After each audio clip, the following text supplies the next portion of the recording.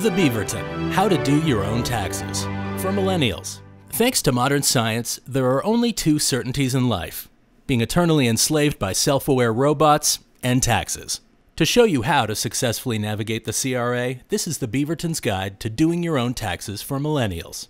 Your first step is to lower your taxable income as much as possible. For a millennial, this should be easy, as you can just report your actual income. There are many deductions to make this number even lower. For example, $8,000 can be deducted for childcare expenses for each child under 7. However, this won't apply to you because you can't afford to have children.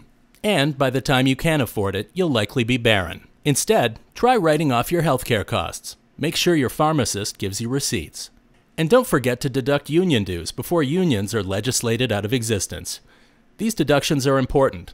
By lowering your taxable income, you'll avoid paying as much as you otherwise would for baby boomers as they drain government resources well into their 90s. So you should start... No, that's not what I meant. Wait, you know what?